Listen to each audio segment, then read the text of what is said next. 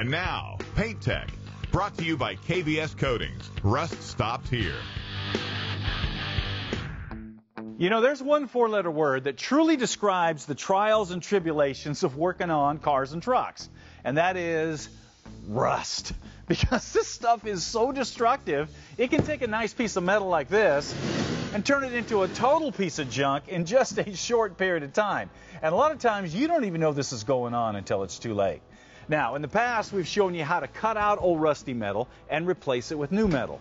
But what if your metal's not rusted out? What if it's just got surface rust on it? Is it possible to save this kind of metal and stop the rusting process? Well, it is, if you use the right products and techniques. That's what we're going to show you. Okay, the first things we have to understand are the levels of rust and what causes it. When somebody says something is rusted out, that's what that means.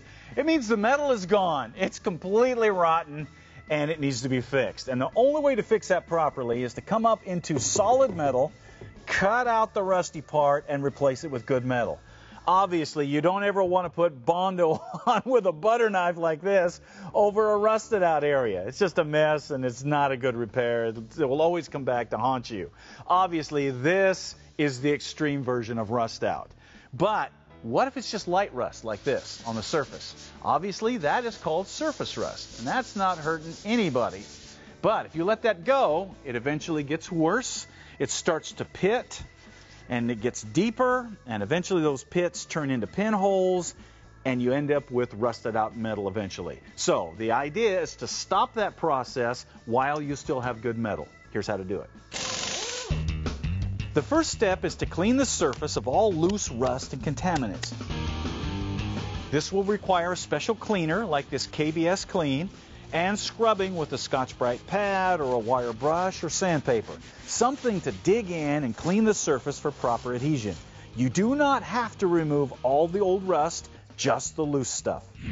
The next step is to prep the surface, and for that we're using this RustBlast because it's designed to not only convert and neutralize the existing rust, but also etch the surface for adhesion. And it's just a matter of spraying it on, letting it sit for a few minutes, and rinsing it off.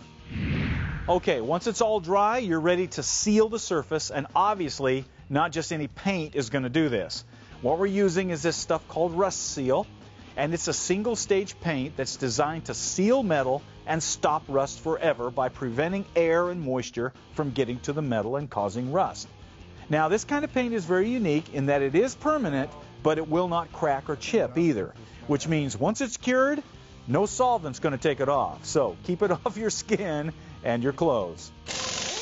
And that's all there is to sealing up rust on frames and body panels and floors and rockers or any place that you've got some rust, but you still have solid metal underneath and you want to stop that rusting process. Also, it's a good idea to put some of that RustSeal on the backside of new replacement panels. That way you don't have to mess with that down the road.